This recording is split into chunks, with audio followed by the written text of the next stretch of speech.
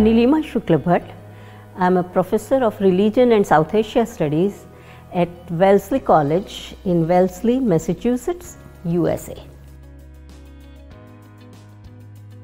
My course was titled Courtesans in South Asian Literatures and Films.